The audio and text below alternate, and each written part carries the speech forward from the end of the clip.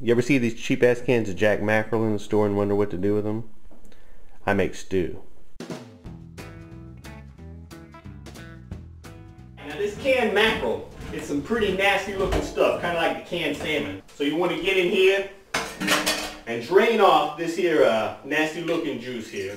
And you can eat all of this stuff here, the bones, the skin, all of that. But I don't like to, you know, I like to clean it up a little bit because I'm a sissy. I like to clean these spines out of here. I don't want to eat that. I don't even want to look at that. You know, I cleared off a little bit of the skin and bones off of it. Now I'm going to crumble it up. So the first thing we want to do with our ingredients is we want to saute up the vegetables. Now I'm going to use this big old pan here. You don't have to use a pot this big. But I like having a big pot, you know, so I got lots of room to work. So I'm going to go ahead and put it on a medium-high heat. Go ahead and throw a couple of tablespoons of olive oil in there. So once your oil is heated up, just go ahead and throw your onions and your celery in there. And we're going to saute them up here a little bit. Man, I love the smell of these vegetables cooking up here. So we got a vegetable saute in there. And I'm going to go ahead and throw in here a little bit of tomato paste. And I usually start off a little bit more than half a can. Just stir it up a little bit in there with these sauteed vegetables. Then we're going to go ahead and throw in some stock. Now I got a little bit of vegetable stock here. But you can use chicken stock. And you can use water too. You don't have to use all of this vegetable stock. Because then it might be too stock, you know, like me. But go ahead and bring it up into a high heat. Bring it to a boil. So we're bringing it to a boil, and we're going to cover it and let it boil for 2 minutes. Let it boil for a couple of minutes, cook up there, get those flavors going. So I've been boiling here for a couple of minutes. Now I'm going to go ahead and add my mackerel. Got it all broken up here. I'm going to gently add it into the pot. Let it cook for a few minutes. Bring it back to a boil.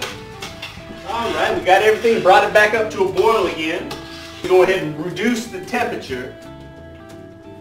And we're going to let it simmer for about 10 minutes. Got half a lemon here, and I'm going to throw some lemon juice in here. You want to end up putting about 2 tablespoons of juice. So I got me a little strainer so I don't end up with a bunch of seeds in there. Alright, while it's simmering, I'm going to go ahead and throw me in a little bit of red pepper here. Got me some crushed red pepper flakes. I'm going to throw those in there as well. And you can experiment, you know, with how much you want to put in here. And just do it to taste, you know. If you like it hot and spicy, throw a lot of it in there, you know. If you're making it for your grandma, you probably want to cut back on that. Throw in a little black pepper. I'm a pepper freak. Alright, going to throw a little bit of salt in there.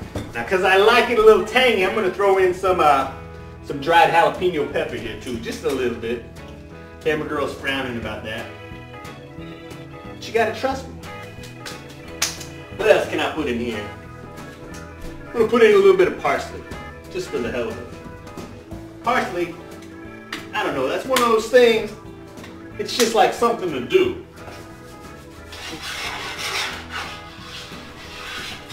That's all there is to it. You know, let it cook up for a few minutes. This is a great dish if you're on a tight budget, you know, if you're just a cheapskate like me.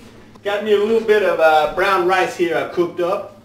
I'll go ahead and ladle some of this on here. There you go. Don't that look wholesome?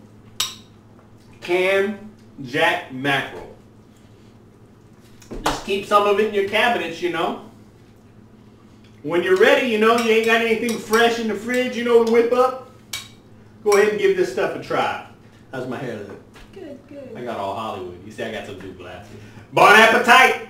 I felt like a minstrel. Let me do that again. Bon appetit!